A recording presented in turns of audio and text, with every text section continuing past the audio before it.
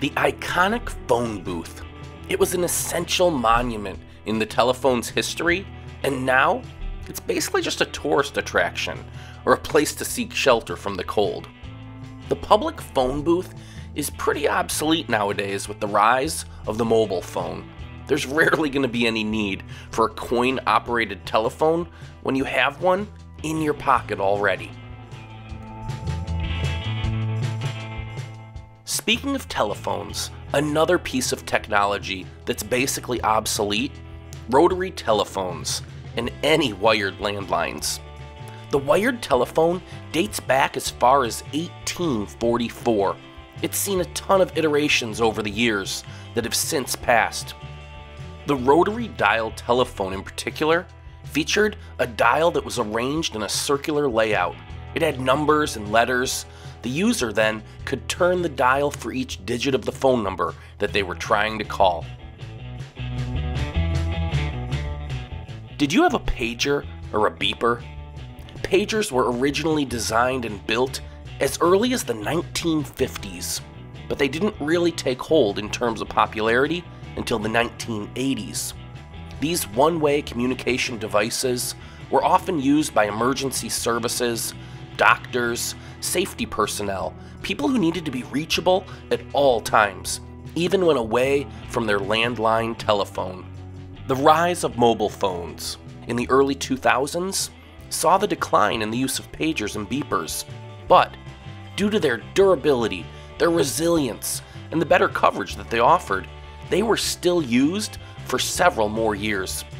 For example, Canada was still paying as much as $18.5 million for its pager service in 2013. Fax machines. The humble fax machine. It was essentially a modern version of sending a telegram. For many years, it allowed people and businesses to transmit scanned documents from one phone number to another. The recipient would have the joy of a printed copy of the document bursting forth from their machine. This was all done by a transmission of audio frequency tones that were deciphered at the other end. Like many of the technologies on this list, fax machines have largely been rendered obsolete by the invention of email, the internet, and advancements in computing technologies. Compact cassette tapes. Basically an audio brother to VHS and Betamax cassette tapes, the compact cassette tape was originally introduced in 1968. It used the same magnetic tape technology to deliver affordable audio to the masses. They were used as either blank tapes that could be recorded onto, or as pre-recorded cassettes of music albums. Cassettes could also be used to store other data. They were used as a storage medium for early home computers. Cassette tapes gained popularity in the 1980s, but the 90s were outsold though by compact discs, which soon became the standard format. Nonetheless, cassette tapes continued to sell, and it wasn't until 2001 that they truly began to die, at least in pre-recorded formats. Blank tapes were still being sold right up until 2012. In their heyday, cassette tapes sold as many as 442 million in the United States alone. I have a couple of memories of fighting cassette players to rescue chewed up tapes, and then spending hours twirling them back together with a pencil.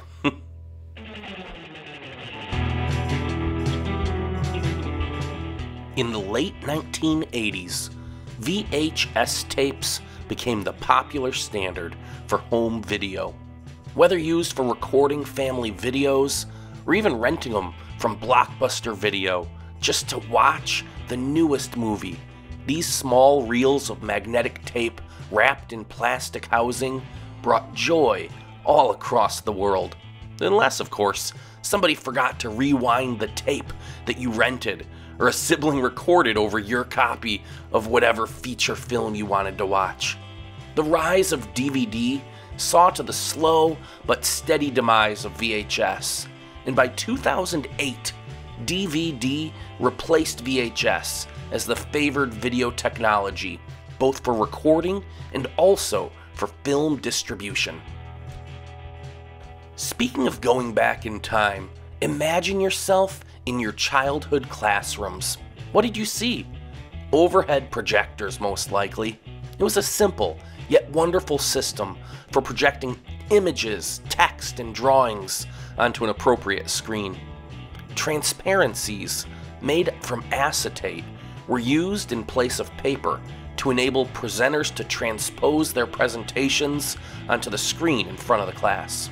Although there are probably still some used today, most of these overhead projectors have been rendered obsolete by modern projection systems using technology and computers presenting digital images. Did you ever get the pleasure of using a typewriter? The humble typewriter, precursor to the modern computer, was in its day a marvel of technology. A step up from paper and pen, the typewriter opened up a world of possibilities for those looking to craft novels, document history, or just scribe propaganda. The foundations of the typewriter were laid down as far back as 1575, but it's rarely used in a modern world of computers, laptops, and tablets. That being said, I did just read an article about a college classroom where the professor said you couldn't have any laptops out, and so a student brought in a typewriter and started typing away to take his notes. Everybody in the class said that was the last time they were told they couldn't have their laptops out.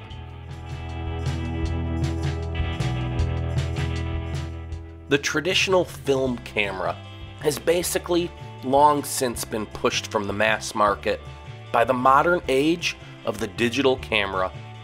No longer do we need to rely on reels of film or trips to the local shop to get them processed.